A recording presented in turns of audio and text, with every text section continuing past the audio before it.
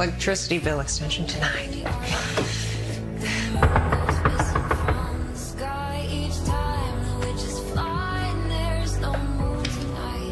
That's not Chunky Velez. Step away from the door. I am only accepting visits from ferrets tonight. You were lying. What? You do have feelings for me. This could have been written by anybody. How many order tickets have you written me at the clock? I know your handwriting.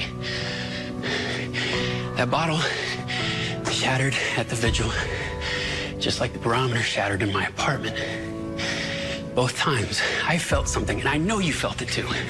And both times, we were close enough to...